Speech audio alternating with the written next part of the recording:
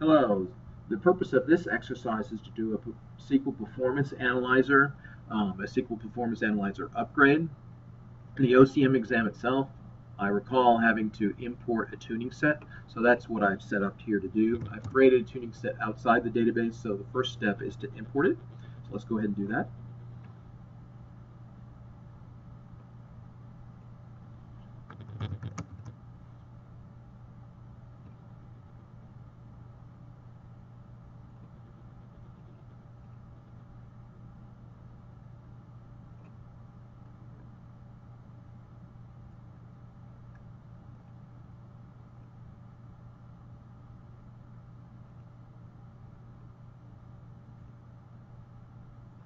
Let's use the tuning sets directory object, and I need to know the file name. Dump file name. We're going to use import.log users. Say OK. The job details. Say OK. Go to running jobs. It's still running, so we'll refresh. Now it finished, and the job completed successfully. Let's verify that by going to performance and SQL tuning sets. And let's actually view the tuning set. There's one SQL in it. This table has no index. Later we're going to add an index. But for now, this is the SQL that's in it. So now let's go back over here.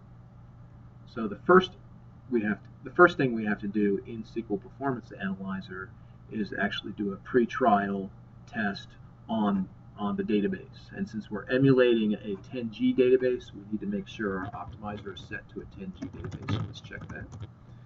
I have already done that in advance. I'll show parameter optimizer. And notice that the optimizer features enable is set to 10.201. You can set this up dynamically, so that's already been done. Now let's go to SQL Performance Analyzer.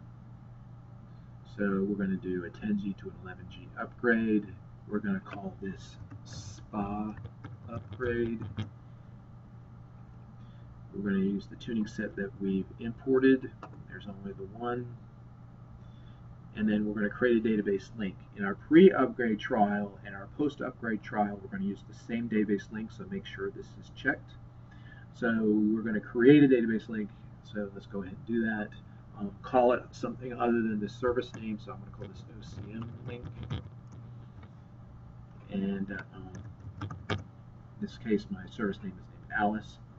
Create a public database link. This will make things easier for you. Use a fixed user like system. Do not use sys. We should say OK. At this point, the database link is created. So now we need to pick that database link, and here it is. So boom, we've picked it. So now let's go ahead and say OK. So we go down to this step, and we submit it. View the job details.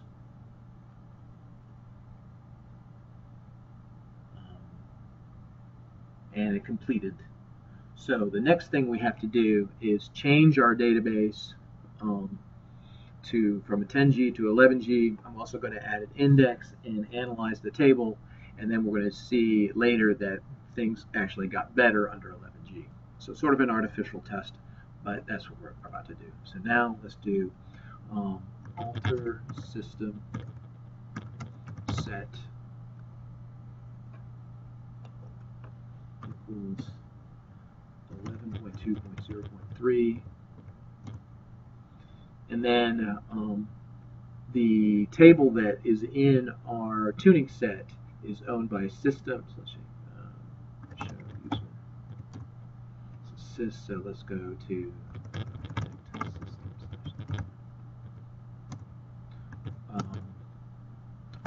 create index OCM index on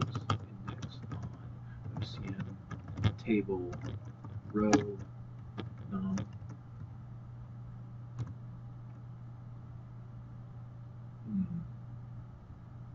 Maybe I created this in the sys schema.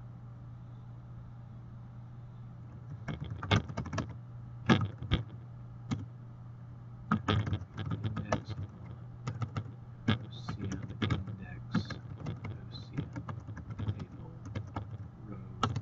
row. Okay, so I have the table owned in the sys schema. So now let's go ahead and analyze it. So we're going to go exec dbms stats dot gather table stats. This table's owned by sys. It's called OCM table, and let's do cascade is true.